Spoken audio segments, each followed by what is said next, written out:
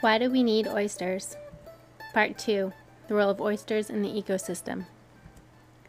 Oysters provide many benefits to the ecosystem in Chesapeake Bay. They provide food and habitat for other marine life.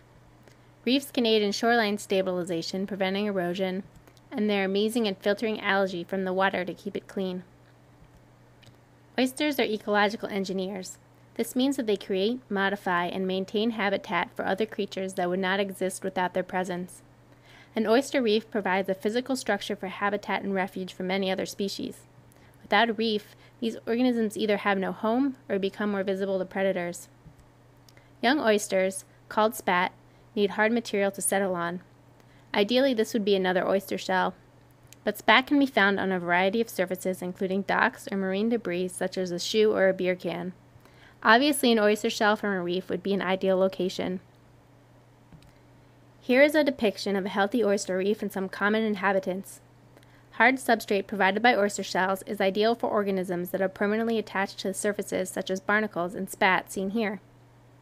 Soft substrate makes for good hiding spots for crabs and fish that occasionally prey on reef inhabitants as well. Take away the reefs, and you take away everything else that lives on them. Here are some pictures from some healthy reefs in the bay. In these pictures you can see creatures like the blue crab, sea squirts, anemones, and a skilletfish hiding in and among the oyster reefs. Not only are oysters important for making habitat, but they are also important as food. Many charismatic species are known to feed on oysters, such as shorebirds, blue crabs, and fish. Additionally, humans are known to enjoy oysters. Oyster reefs can also function as barriers to erosion.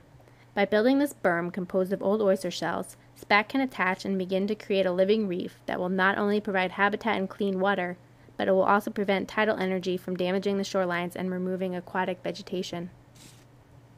Here is what an oyster looks like when you crack open its shell. The gills are present in the folds along the side, and this is what it uses to filter particles like algae from the water. Here is an excerpt from the Chesapeake Bay Foundation's documentary Common Ground that shows time-lapse photography revealing oyster filtration in action. As you can see, oysters are capable of clearing the water around them, where a single oyster can filter up to 50 gallons a day. A full oyster reef is capable of clearing a lot more than that.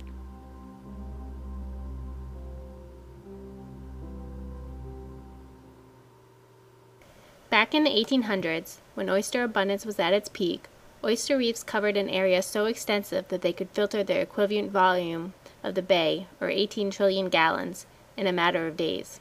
This map shows the spatial coverage of their capabilities. Nowadays, the population is so reduced that the area of filtration is much less, and it would take over a year to filter the equivalent volume of the bay. Although oysters may be an efficient way to naturally filter the water, we cannot expect that restoring the oysters would result in crystal clear waters. Many other factors come into play, such as siltation and poor water quality in areas of non-restored reefs. Here is a recent underwater video taken by the Painter Oyster Research Lab at the University of Maryland that shows the difference oyster reefs can make today. Here we see an unrestored bottom area that is completely barren. And now here is footage from a restored reef. This illustrates how oysters can make a big difference on the topography of the seafloor by creating habitat and clearing water. To summarize the ecosystem consequences of losing reefs, as you remove oysters due to fishing and disease, you begin to remove the other organisms that live among the reefs. Sand and silt from runoff help to bury the reefs even more, and low oxygen conditions result in the bottom with no oysters left to filter and bury the dead sinking algae.